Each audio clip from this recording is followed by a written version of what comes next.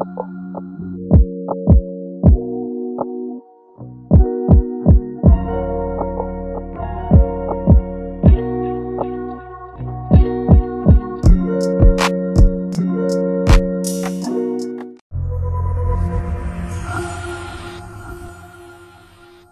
morning, good afternoon, good evening, wherever you're watching from.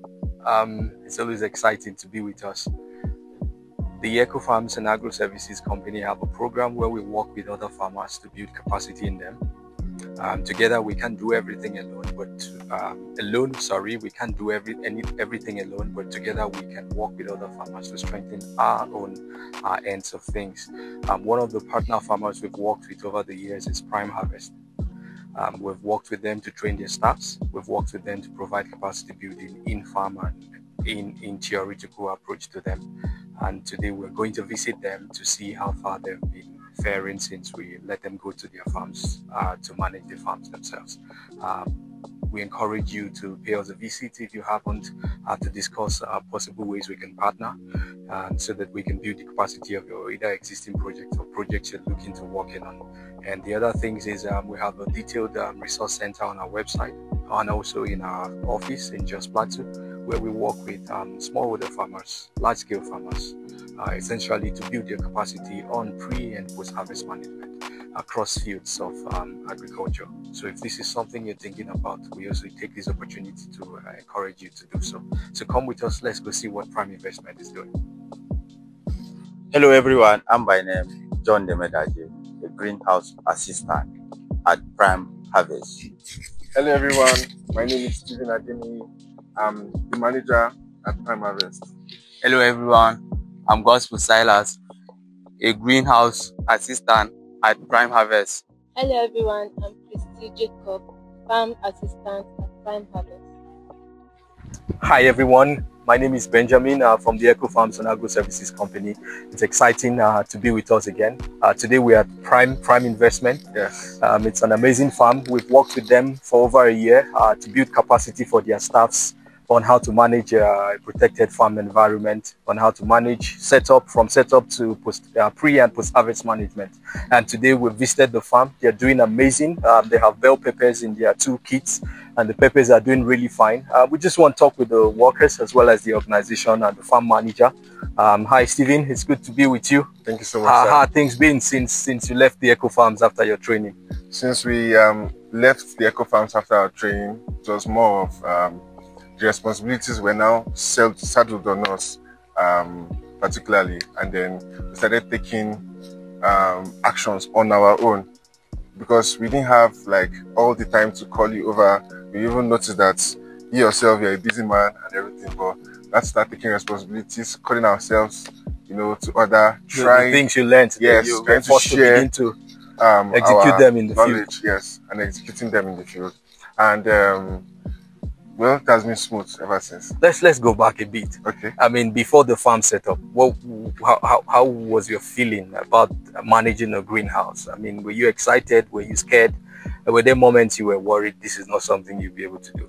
Okay, well, it will surprise you to know that I wanted this challenge because I've seen that I've tried maybe small petty businesses, and then there was something that was lacking. I noticed about myself is the ability to manage people.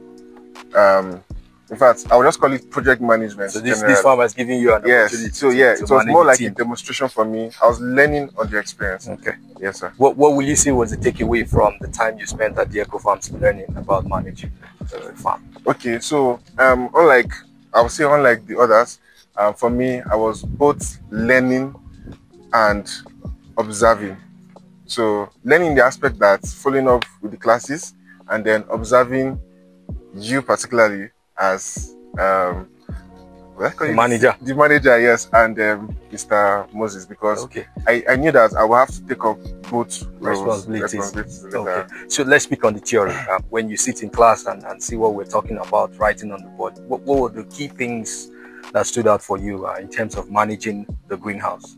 Okay, so in terms of pest management, the right inputs to use, when to use them, crop husbandry. So in terms of managing the greenhouse,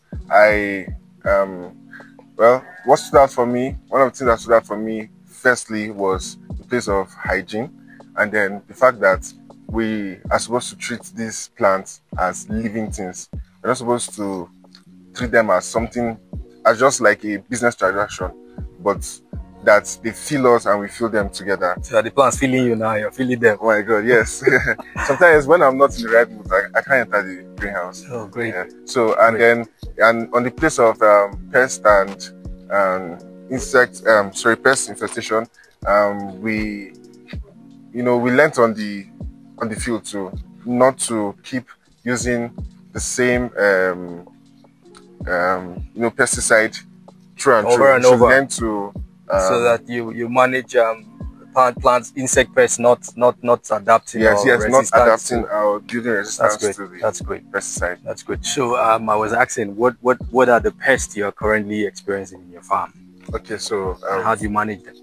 from it has been 3 months now, and then we've experienced for the first month we experienced just a little of trips.